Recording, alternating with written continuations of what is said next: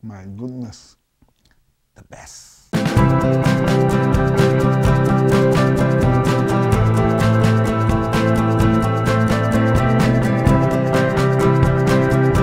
Hey, how are you? Welcome to Kiyoshi Hospitality again tonight. Tonight we're featuring a tempura, a Japanese tempura, which is very traditional, typical. Everybody knows when it comes to tempura, that means a Japanese dish. First of all, we're gonna do some tempura shrimp and tempura vegetable. And the most important part things here, let me show you how to use you see the shrimp is always curved, right? But how we're gonna make it straight, because tempura normally comes straight. So let me show you. First, let's peel the shell, peel the shrimp. See this? Peel it. There's a techniques of theirs. All right, peel it. Here we go. After you peel it, then devein it. See the devein on the side right here? See the vein it? Slowly. See the vein will show you the vein. See that? And then they stop here to cut it, side, and take all the sharp in here. See the sharpening, this is very sharp. It's very dangerous, you have to take it out. All right, here we go. And then we have to wash it. You may wash it. So we wash it, dry it up with a paper towel. Then what we do, in order to make it straight, the shrimp is like this, so we have to make it straight. So we have to break it up. Here, here, here. See how straight that would be? So when you cook it, normally the shrimp get bent a bit, but this one, no, it's gonna stay straight like this. All right? This is all the rest of the stuff we made it for tonight. Here with the vegetables. We use sweet potato, yellow, green beans, and also the eggplant. This is a very common, traditional people. You see this in the Japanese restaurant. Cut it in half, and then that's how it's supposed to be. Now, we're done for preparation about the shrimp and the vegetables. And we're gonna do the flour, the tempura flour. Here we go. The most important part right now is how to make for tempura. This is a tempura flour. It's already ready to mix. So again, this is, you can find this to any store, for any Asian store. All right. So we got flour. FYI, for your information, when you use the flour for this, make sure you use the cold water. As a matter of fact, we're gonna put also an ice cube in here. Get a tempura flour, pour a cup of water, and a piece of egg. Okay? And then, very important, put the ice cube in there, cold all the time. That's how make the things different.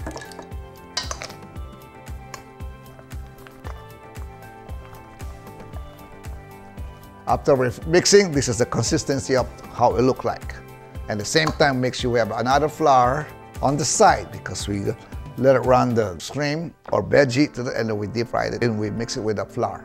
Okay, here we go. So that's how it is. So now we'll give me a few more minutes. We're gonna heat up the oil. Now we're ready to fry it. So first of all, it's very, very important about the tempura. We have to create a butter first on the oil. So that's why the oil is to make sure we hot. Look at this. See that? Now this is what we're gonna do. See this, my hand?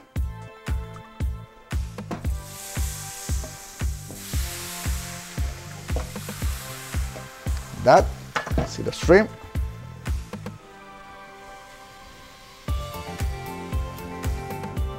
That's how it is. This is how the tempura, how to make it. We're gonna make the shrimp stick together with the flour. Sorry, it's messy. That's how tempura is messy. Flash it in order those flour, the butter will stick on a shrimp. This is very traditional. It's a little bit messy, but it's good because the butter itself, it won't take too long. It takes about 2 to 3 minutes only, because you don't want to overcook the shrimp, otherwise you get it tough and dried up. Here we go, it's almost done. A couple of beans and the eggplant.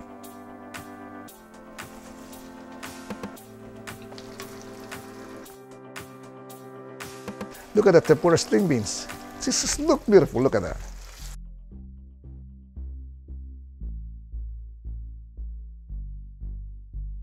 This is for a dipping sauce.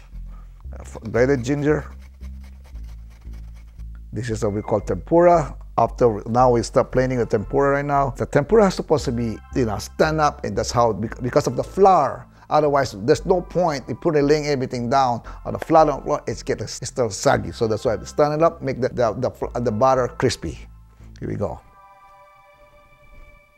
Now we're gonna make the dipping sauce, the tempura sauce. This one, the one I showed you earlier, but before. But this is a little bit get a little bit stronger, so we're gonna make it lighter.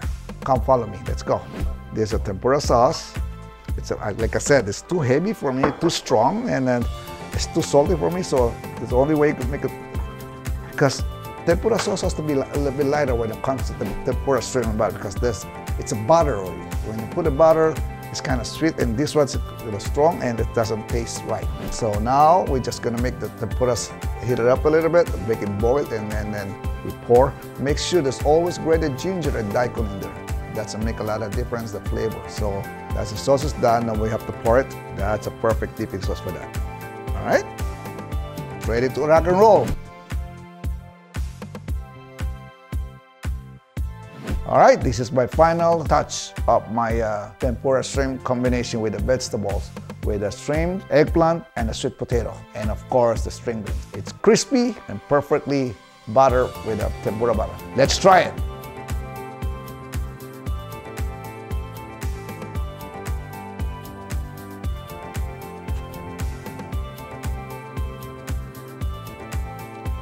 My goodness.